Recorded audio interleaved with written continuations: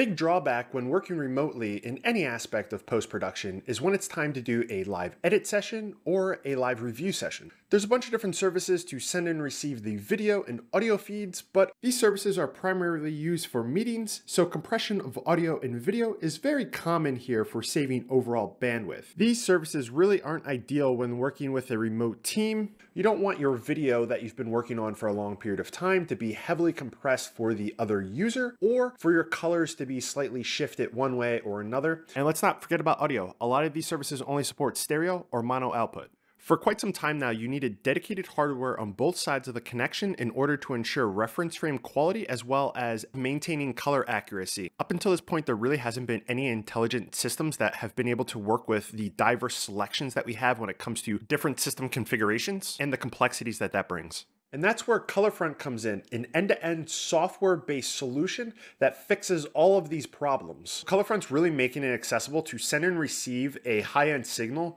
without needing all of the additional hardware that is normally associated with being able to do something like this. In just a few clicks, stream reference quality HD or 2K video, either SDR or HDR, and accompanying 8 audio channels. Now this can pull video footage from pretty much all platforms, so think of your DaVinci Resolve, Avid, Adobe Premiere without any additional hardware. This has been set up to be as easy as possible stream over the public internet with low latency and very little setup needed, but still ensuring that everything is safely encrypted. Now, when I say multiple viewers, one thing to note here is that everyone could have completely different hardware. And that's the one cool thing that I like about this system. Colorfront makes it super easy to invite multiple people to your live session. All you need is their email address. The system will send them a unique link to download the player, depending on what hardware they have. Once you install the streaming player, it's going to look at all the hardware that is currently available and build a profile out. So the video that you're seeing on your mobile phone, on your desktop, on your TV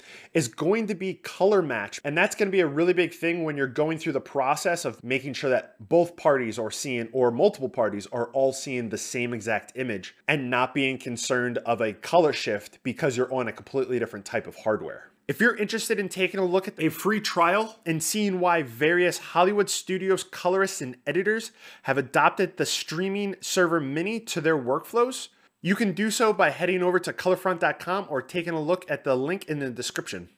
But with that being said, thank you Colorfront for allowing me to take a look at the Streaming Server Mini. And with that, thanks so much for watching. Until the next one, guys.